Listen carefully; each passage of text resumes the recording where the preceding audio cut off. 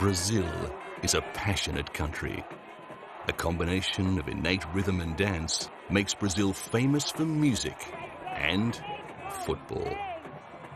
The South American giant regularly turns out elegant players that score goals, turn matches, and thrill fans.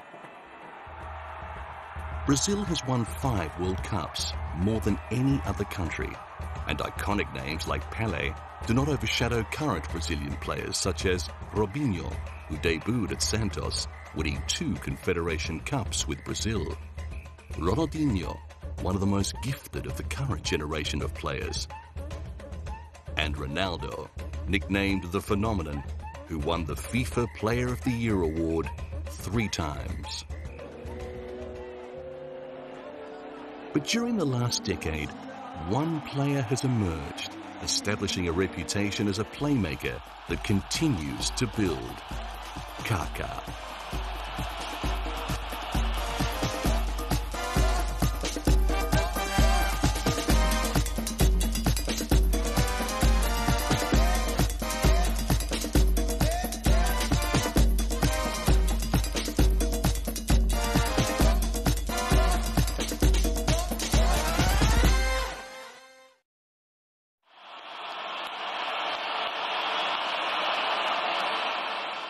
Bernabeu Stadium was packed for his presentation. Real Madrid had paid a record transfer fee in excess of 60 million euros. Ricardo, Izecson, dos Santos, Leite, Kaka. A legend in the making. Kaka was born in Brazil's capital, Brasilia. He had a secure upbringing with parents Bosco and Simone and younger brother Digao. When Kaka was 7 years old, the family moved to the sprawling metropolis of São Paulo. In São Paulo, he played football for neighborhood club Alphaville. When the team made the final, scouts from the professional club São Paulo spotted the young Kaka and offered an assignment. His younger brother Digao showed promise too, and later was also offered assignment to the club. Although Kaka showed early skill with a round ball, he was fond of many sports, including swimming. Tragically, this attraction to the water led to a life-changing setback. A badly executed dive into a swimming pool resulted in a spinal fracture. The potential superstar faced the prospect of life in a wheelchair. The teenaged Kaka vowed that if he recovered completely, he would dedicate his life to his God. This was the start of his emblematic pointing to heaven. At 15, he signed a formal contract with São Paulo. And at 17, he made his professional debut, going on to score 12 goals from 27 appearances in his first season. European talent scouts were watching, and soon he was wearing the red and black of Italian football powerhouse AC Milan. Now he was training with the big boys, and it would only take 1 month before he found his way into the starting lineup. He met the challenge. In his first season, Kaka scored 10 goals in 30 appearances for the Rossoneri. AC Milan had paid São Paulo an €8.5 million transfer fee. Next season, though, Milan lost that year's Champions League final to Liverpool.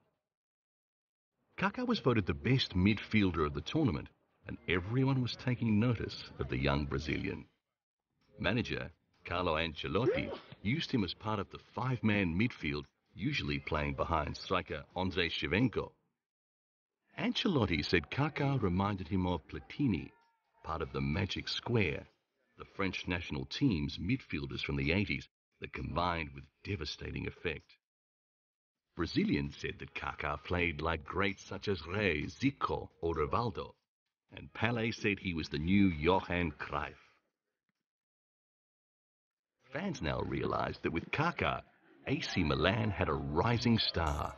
Glamour players with crowd appeal are valuable assets. Not only do they win games, they sell merchandise. Kaka was great. Inzaghi was great. Everybody was great.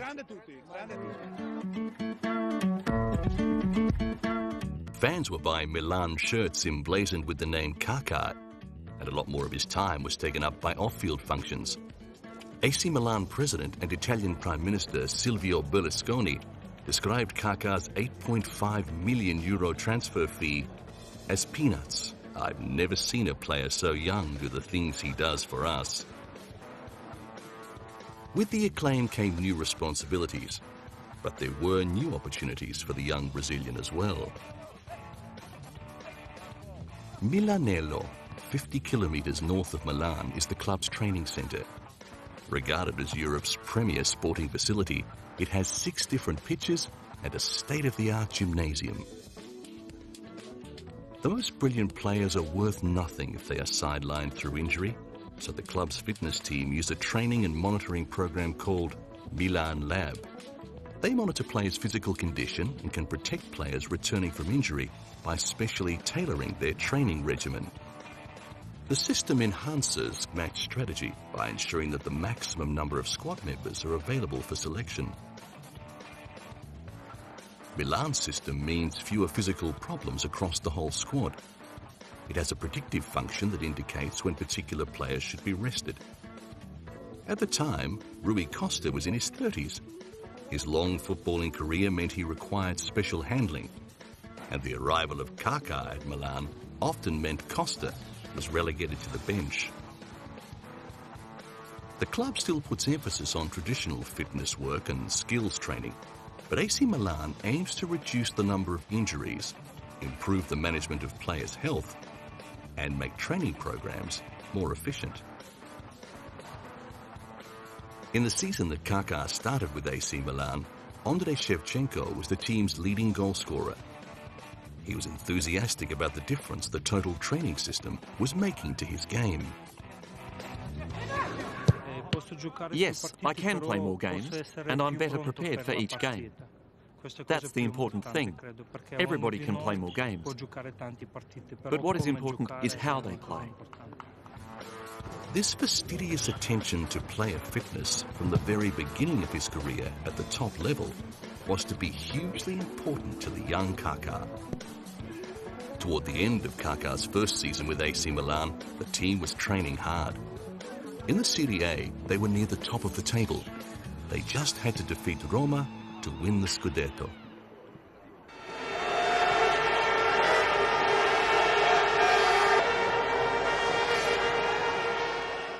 The city of Milan celebrated in its typical, unrestrained manner. When he arrived at Milan, it was thought that Kaka would substitute for playmaker Andrea Pirlo. But the Brazilian forced his way into the starting lineup, and Carlo Ancelotti included both as attacking midfielders. The Shield helped heal the wound left by the club's quarter-final elimination in the Champions League. And the Rossoneri fans were desperate for glory. This was the club's 17th Scudetto, and it would take Milan several days to return to business as usual. We are invincible. We have been unlucky in the Champions League, but we got our payback with winning the Italian title. Winning Serie A meant that Rossoneri progressed directly to the UEFA Champions League group stage, and another chance at Europe's most prestigious trophy.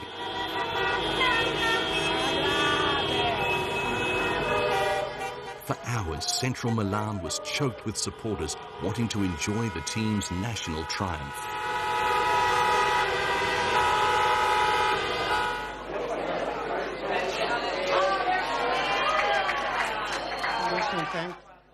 July 2004, and AC Milan launched its new strip in New York. The team was in America for a World Series exhibition match against Manchester United. Kaka's success with the Rossoneri propelled him further into the spotlight towards duties in the publicity arena.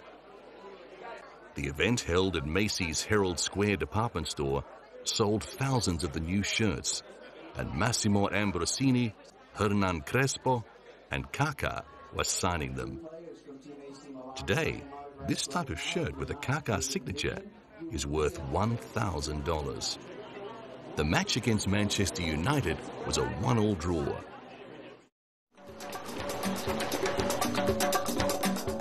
Now the national team was calling. Brazil was lending its prestige in a friendly against war-torn Haiti. Billed as the game for peace, manager Carlos Alberto Pereira was keen to see what his young star could do during the very special match. I believe the Brazilian team has the opportunity to make history again, to stop a war, to make a beautiful example of solidarity and humanity. When the ball begins to roll, Brazil is going to have a great responsibility. What is important is that we have fun, more than playing with seriousness. We want to have a soccer game of happiness. The young Kaka now had a global profile, and games like this were just part of a new area of humanitarian work that was coming his way. In 2004, the United Nations asked Kaka to act as one of its World Food Programme ambassadors. When they invited me to become part of this program, I was very happy because it's something that I can do. Often, people don't know how to help, even if they want to. Now, I know how to help, and I know the way I can help. My country also experiences this problem, and it's a powerful feeling to be able to help. The World Food Programme is attempting to halve the number of hungry people around the world by 2015. Some 800 million people around the world suffer from hunger and malnutrition. 300 million of them are children. Kaka's devotion to his religion and his commitment to give 10% of his earnings to the church brought him to the attention of humanitarian organizations. His involvement in the UN World Food Programme was a natural fit. Nowadays, football players are icons around the world, and they can help in different ways. By mobilizing just one player or a number of players, and by using their image, it's possible to unite people to fight hunger.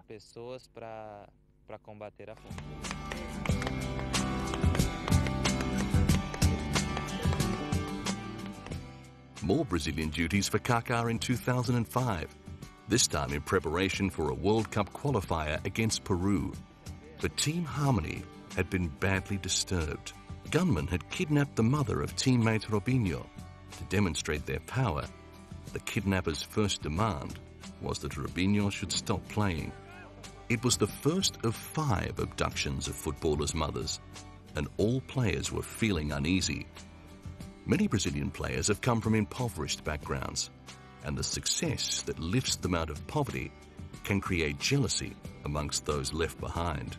Held for 41 days, Marina da Silva Souza was finally released after Robinho had paid a $75,000 ransom. Eventually, police managed to arrest the culprits. It worries all of us. Those of us that have family here are worried 24 hours a day. We hope that this wave passes so that we can all live in peace. What precautions do you take to make sure this doesn't happen to your family? We pray that nothing will happen. Over a 5-month period, São Paulo strikers Grafite and Fabiano, as well as goalkeeper Rogerio, all had their mothers kidnapped. Soon after, in 2005, Robinho left his local club Santos for a place with Real Madrid. When he moved to Spain, he took his extended family with him. It marked an increase in the movement of high-profile players from Brazil to Europe.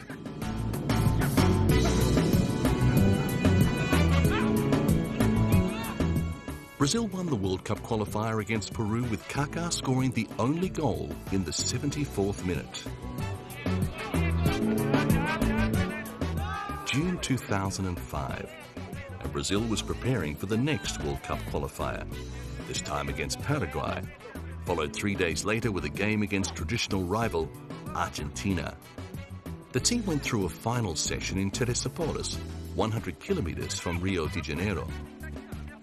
Brazil was second in the South American qualifying round standings with 24 points earned from 13 games, 4 points behind leader Argentina. Paraguay was placed fourth and had knocked Brazil out of Olympic qualification the previous year.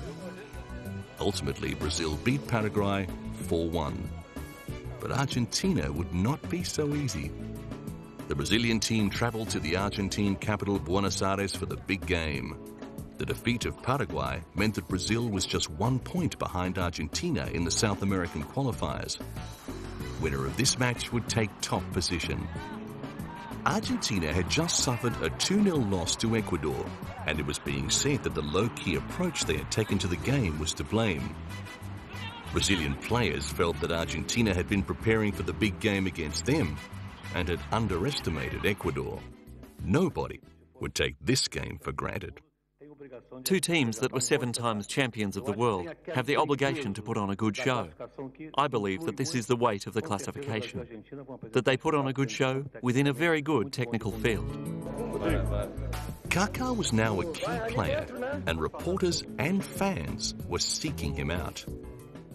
Without a doubt, this is the most important game of the qualifiers, an exciting game. It's worth the same as the 3 points against Paraguay, but this has a different taste.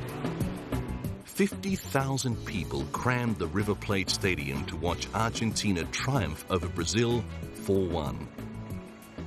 Next, Brazil travelled to Germany for the Confederations Cup. This was a first for Kaka, and Carlos Alberto Pereira had big plans for his young midfielder. After the impressive performance against Paraguay, Kaka, Ronaldinho, Robinho, and Adriano had become known as the Fabulous Four. The team was going through final drills at Leipzig Central Stadium before the first group match against European champions Greece. This tournament happens in the year before the World Cup finals and is generally viewed as a rehearsal for the big event. Adriano, Robinho, and Juninho each scored goals in Brazil's 3-0 disposal of Greece. The road to the finals was not smooth, with Brazil losing one group game to Mexico. However, Argentina had eliminated Mexico in a penalty shootout during the semi-finals, and Brazil and arch-rivals Argentina were to face each other in the final.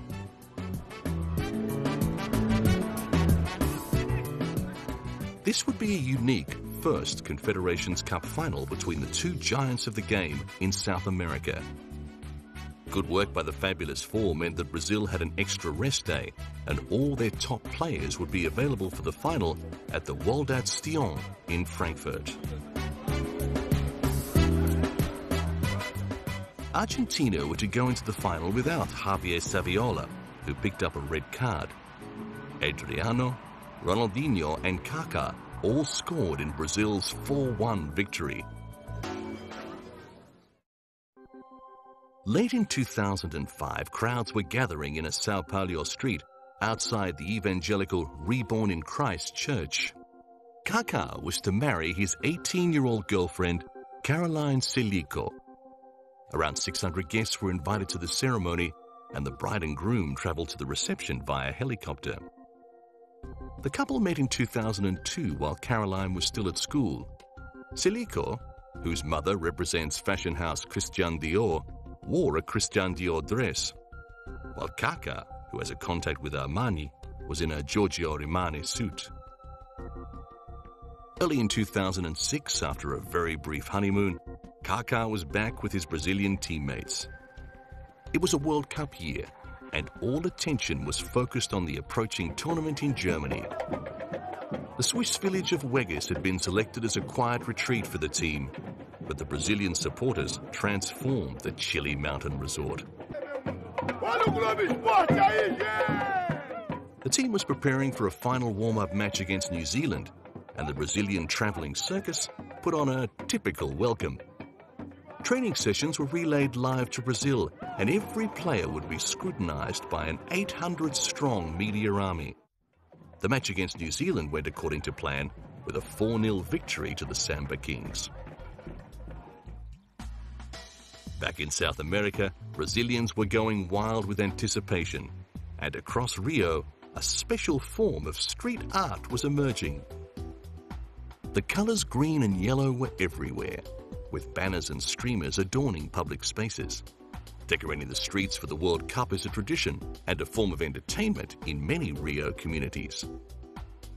Families, friends and neighbours all come together for what is a labour of love. And between different areas, there's a friendly rivalry in trying to present the best World Cup enhancements. For most Brazilians, the biggest party is not Carnival, it's the World Cup. The country moves to the rhythm of the games. Business hours are adjusted so everyone can watch the matches and celebrate. Mother of 2 children, Gledas Poto, helped decorate her street. As an amateur cartoonist, she painted the players' faces on this wall. Residents all turn out to admire the work, and it draws communities closer. Neighbourhoods collect funds and organise the decoration, with everyone contributing according to their skills. Each street shows a different identity. Brazil has won the World Cup 5 times, more than any other nation. The theme in 2006 was 6. It says Road to the 6th. At the residents' request, some streets are closed off for a night while painters move in to decorate. Pavement, walls and telephone poles are all used, and in some cities there are formal competitions for the best work. There are dark stories regarding Brazil's World Cup adornments. In 1982, after Brazil was eliminated early, furious supporters went on the rampage, tearing down and burning decorations, and even making death threats. Caricatures of the players are a common theme, and billboard artists who usually paint advertising signs are happy to contribute with images of team heroes. Brazil is always regarded as a good prospect for World Cup glory. In 2006, lots of people had them as favourites to win. But although the team had made it through to the last 16, group wins against Croatia and Australia had not been convincing. Ronaldo had been quiet, and Kaka had scored the only goal against Croatia.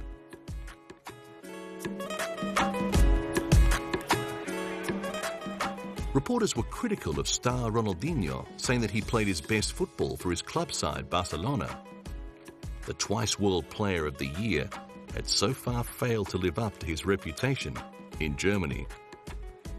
Carlos Alberto Pereira was reluctant to name the lineup for the round of 16 game against Ghana, and it was obvious that he was thinking of changes. Though Brazil had beaten Japan easily, nobody had been expecting the footballing superpower to be pushed so hard, so early in the finals tournament. The manager was expected to reshuffle his team, moving Ronaldinho into attack, which would be closer to the roles he plays for Barcelona. Then Juninho, who had been playing off the bench, could start in the midfield beside Kaka. There were other aspects to the way the tournament was unfolding that disturbed the Brazilians. A match between Portugal and the Netherlands had been played in a particularly aggressive manner. They were worried their superior skills could be neutralized by such rough play.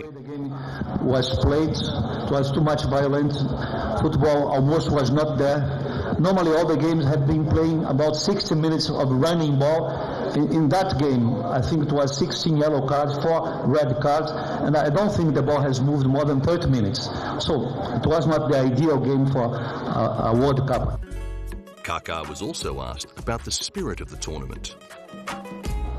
I think we're seeing good matches, but the beautiful game is being put aside. Everybody is looking for objectivity and efficiency. Nobody wants to play with finesse and then go back home. From the matches I've watched, Argentina is a team that's playing well together, along with Spain, and I would also include Brazil. The game against Ghana was difficult. There were 6 yellow cards, with Asamoah Gyan from Ghana being sent off in the 81st minute. Brazil won 3-0, but the celebrating did not last long. They would now face France in the quarter-finals.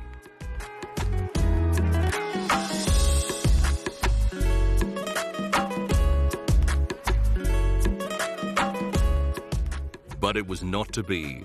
The faces back home said it all. France had knocked Brazil out.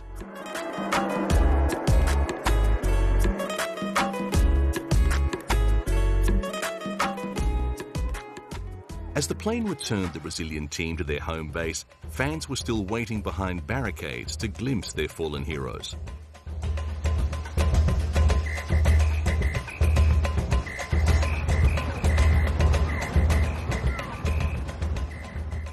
The match against France had been a close-run thing. Brazil had had most of the play, but it had been fierce. 7 yellow cards had been given. At the interval, the game was deadlocked at 0-0. In the 57th minute, Thierry Henry kicked the only goal, sending Brazil home. Manager Carlos Alberto Pereira was already facing a barrage of criticism by the Brazilian media for sticking to an outdated brand of football. It was also suggested that he had not used the players available to him properly. After 2 more weeks, he tendered his resignation, which was accepted. Key attacking player Ronaldo had only scored once in the tournament, while Ronaldinho had not scored at all. Fans still believed that their team was the best in the world, but were turning against the manager as well. It was an ignominious end for Pereira, who had taken Brazil to victory in the 1994 World Cup, and in his second stint as manager, to victory in the 2005 Confederations Cup.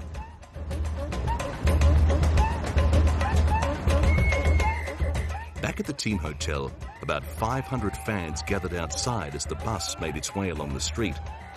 Some had come to cheer, but most were still cheering their beloved team.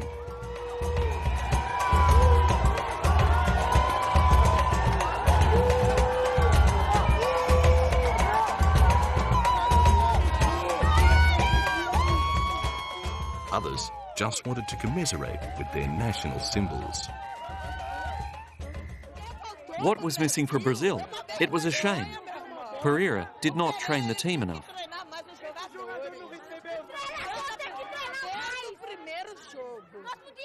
Since the first match, we could have realised that Brazil was not well prepared to win this World Cup. The sense of Brazilian pride was still in the air. If anyone can draw the limelight from Kaka, it's his Brazilian teammate Ronaldinho. They both play big parts at top clubs. Though they have different styles, people draw parallels between the two superstars because they are match winners. Ronaldinho is known for his runs, passes and feints, while Kaka's shooting and his ability to perform under pressure change games. Ronaldinho speaks well of his Brazilian teammate. Kaka is a magical footballer who creates moments of inspiration. As well as being a superb passer of the ball, he can run past players, shoot and score. And Kaka thinks highly of Ronaldinho. Ronaldinho on the ball is different from all others. He can put the ball wherever he wants. I'd like to have that quality. After the 1994 World Cup, football aficionados started claiming that the beautiful game had ended. But players like Kaka and Ronaldinho, with their flamboyant, surprising styles, have stopped talk about the demise of the beautiful game. The friends' careers have striking similarities. For 2006, FIFPro, the worldwide organisation for professional football players, voted Ronaldinho as the best player for the 2nd year running. He shared his thoughts on several players who could grab the top position in the following year. First, Lionel Messi. Without a doubt, he's doing very well right now, growing with every game he plays and every new month. Leo has many qualities. For me, they would start with his speed while on the ball. I love players who always look to dribble the ball, take on men one-on-one. That, for me, is one of the main weapons he has as a player. Champions League finalist Steven Gerrard was another who caught Ronaldinho's eye. The Liverpool captain is considered to be one of the world's best midfielders. Yes, that's the way I think about him. He has a huge impact. For me, in the position he plays, he's one of the very best in the world. For the job he performs, for me, he's one of the greatest. Portuguese winger Cristiano Ronaldo had already won the English PFA award, and Ronaldinho admired his skills. He's another very great player. Very young too, but with a style of playing that I really love. For me, he's one of the footballers who has been in the best form recently. And finally, his Brazilian teammate Kaka. Kaka is in brilliant form now. He's reached the final and been playing so well. So it's a real joy for me to see him in such form. Every year he seems to improve. Every year that goes by he's learning more and more. Each year he's improving a lot.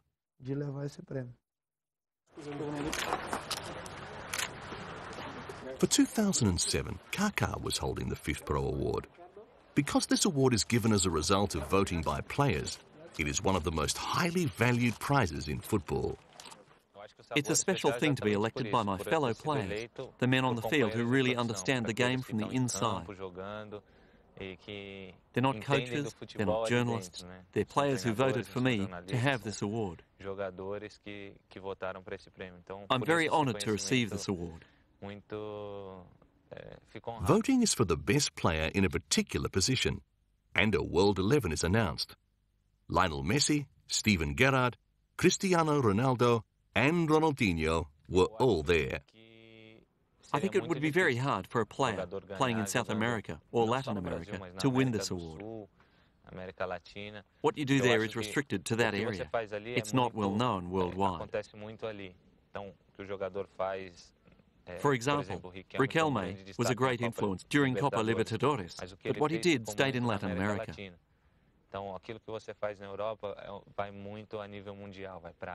What he did in Europe was appreciated by a much wider audience.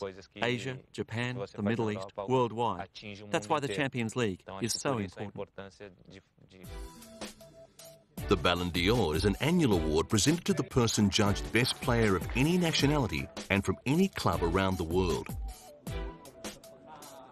A panel of 96 international journalists chose their top 5 players, and for 2007, Kaka received the trophy.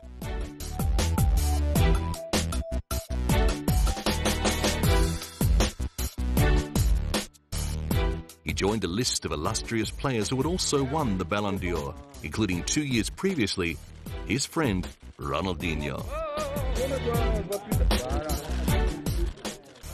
Rather than keep it at home, he gave the trophy to Renascem Cristo Church in São Paulo so more people could see it.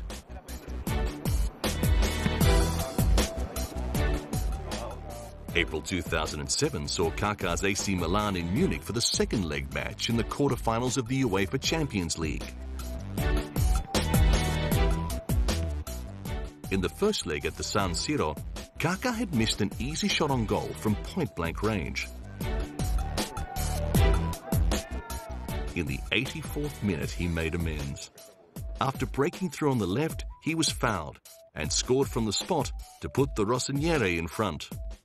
It was Daniel van Buiten who scored the equaliser, but in the second leg before their home crowd, Bayern Munich went down to Milan 2-0. 1 month later, AC Milan were in Athens for the final against Liverpool. Theodoros Zagorakis, captain of Greece's national team that brought home the European Cup in 2004, officially opened the festival at the Panathinaikos Stadium. To get to the final, Rossiniere had defeated Manchester United twice, with Kaka scoring 3 goals. It was Liverpool's second Champions League final in 3 years. But after extra time in the second leg of their semi-finals against Chelsea, there was still no result. The outcome was decided in Liverpool's favour after a penalty shootout. There was strong feeling between the two sides going into this match. AC Milan was still smarting after defeat by Liverpool in the Champions League final in Istanbul 2 years before.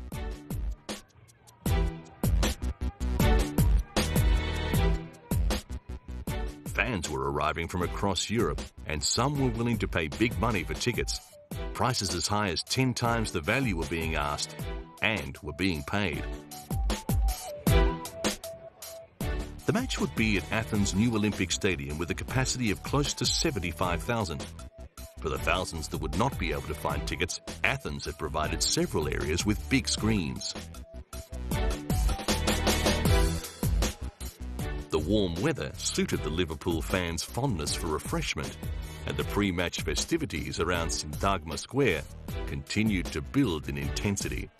Both Milan and Liverpool arrived 2 days before the game and would have separate training sessions at the Olympic Stadium. For security reasons, both teams were staying in hotels in southern Athens, away from the activity in the heart of the city.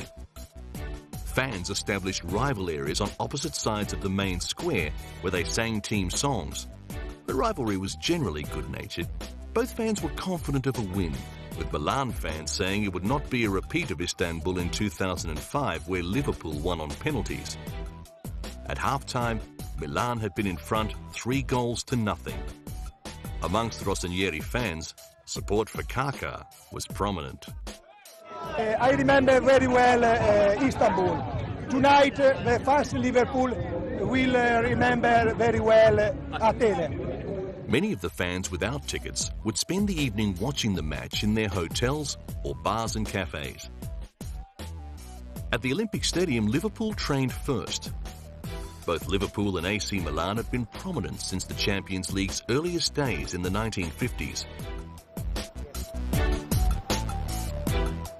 Going into this match, Liverpool had won the title 5 times, and AC Milan had won it 6 times. Liverpool had earned the right to play in their traditional red strip, while AC Milan would play in their white away strip. Every time Liverpool had won this cup, they were in their home strip, and had been playing against a team wearing white. At the pre-match press conference, Rafael Benitez said the clubs knew each other well. His team would stick to its zonal defence and would not single out individuals to mark opponents. I think it will be tough, no? You know, always the finals, the last final 2 years ago was amazing, no? And for me, it was the best final in the history of this competition. No? Then I don't think that we will see a game like this.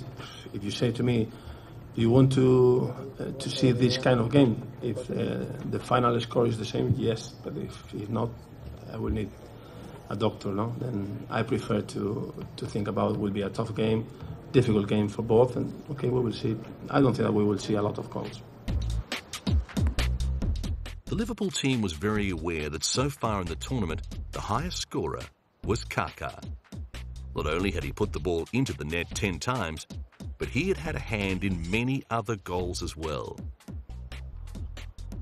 Liverpool's Norwegian midfielder Jean-Arne Riis, who had played in the 2005 victory over AC Milan, was asked about Kaka.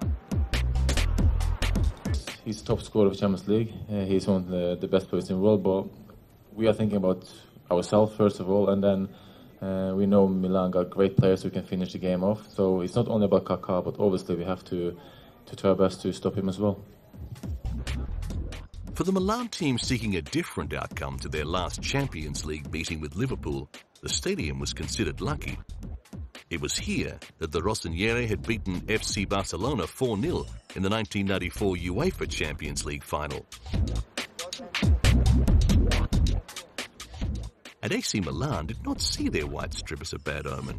5 of their Champions League cups had been won wearing the white strip. As he trained, Captain Paolo Maldini showed no signs of trouble from the knee injury that had plagued him all season. In playing this match, the 38-year-old would equal the record of Real Madrid legend Paco Gento's 8th final appearance. During the team's last meeting in Istanbul, Maldini scored the fastest goal ever in the final, finding the back of the net in the first minute. Carlo Ancelotti's side were marginal favourites, but Liverpool was aiming to defeat the Rossoneri twice in a row. Neither Ancelotti nor Benitez would take anything for granted.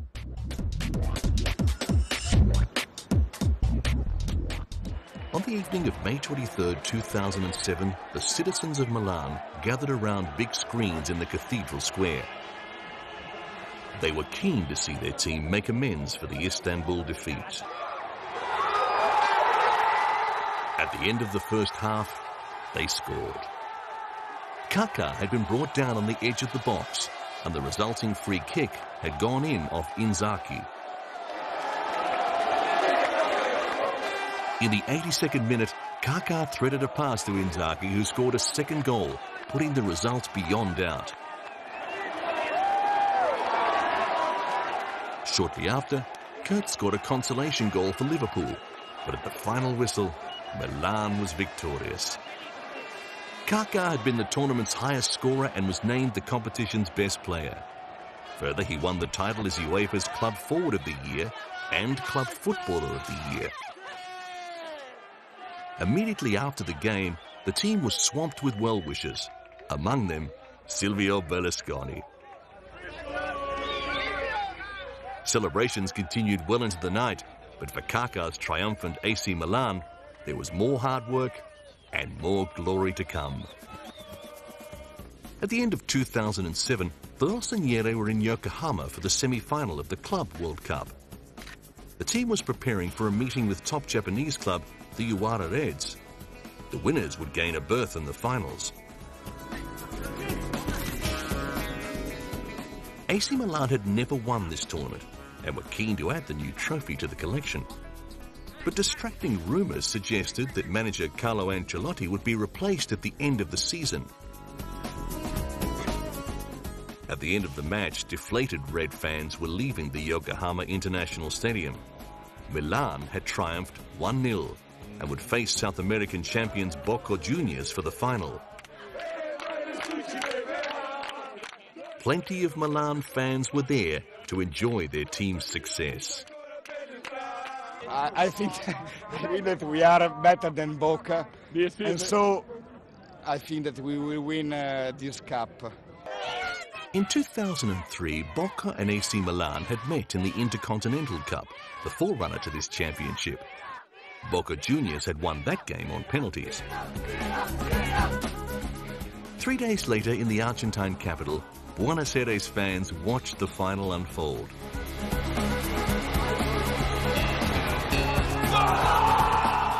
Rodrigo Palacio had just scored the equaliser for Boca, and at half-time, scores stood at 1-1.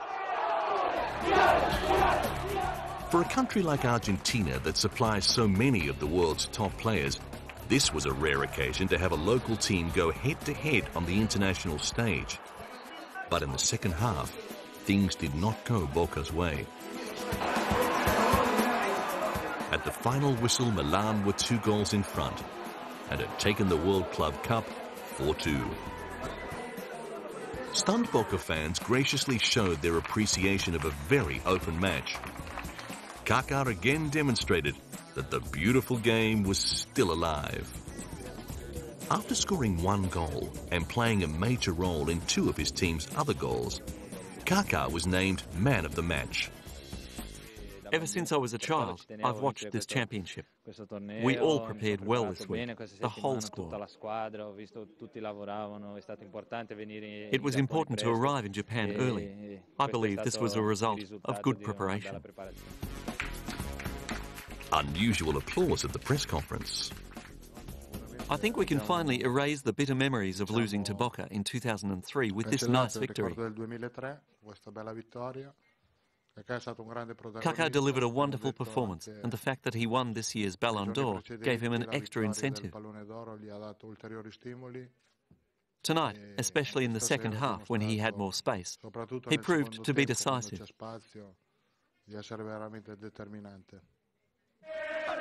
Fans were jubilant that the Rossoneri had finally won the Club Cup. I'm so happy. Milan is the world's #1 team.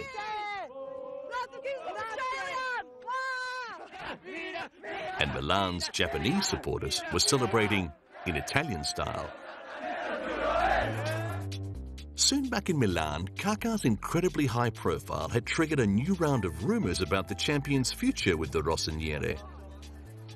Giorgio Armani, who had a fashion contract with the glamorous Kaka, said he would rather see the club sell the rest of Milan than part the young icon who had become so linked to Milanese culture. Kaka said he was very happy at AC Milan and that he wanted to grow old at the club. But everyone realised that Kaka was worth a great deal and that his club just might be tempted to cash in. If they did, there was little he could do about it. Stories about a £100 million transfer offer from English club Manchester City had not been denied, but Carlo Ancelotti was adamant that he did not want to lose his important playmaker. For the rest of his career at AC Milan, rumours about big money offers continued, and it became clear Kaka wanted to remain loyal to his club, but that might not be enough to keep him there. Finally, in mid-2009, the story broke in the Spanish press. AC Milan had accepted an offer in excess of €60 million, a new record. Kaka was going to Real Madrid. His new home would be the Bernabeu Stadium. Soon after, crowds were flocking to the stadium, not to see a match, but to be introduced to Kaka. Devout Christians were showing their appreciation. 40,000 fans flooded into the Bernabeu to see their club's expensive new acquisition. It was party time at Real Madrid.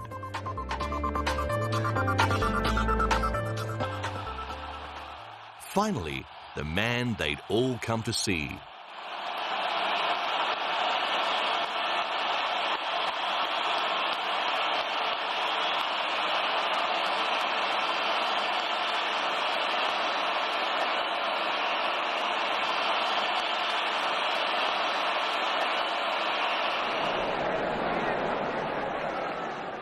And the shirt they knew they'd be seeing amongst the action.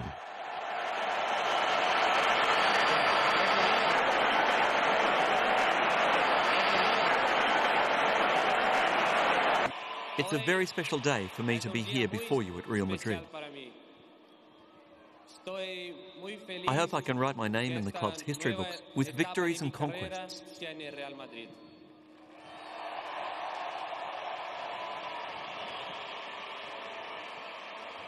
Mio deseo es tener mi nombre en la historia de este club con tantas victorias y conquistas. Kaka continues to write his own legend.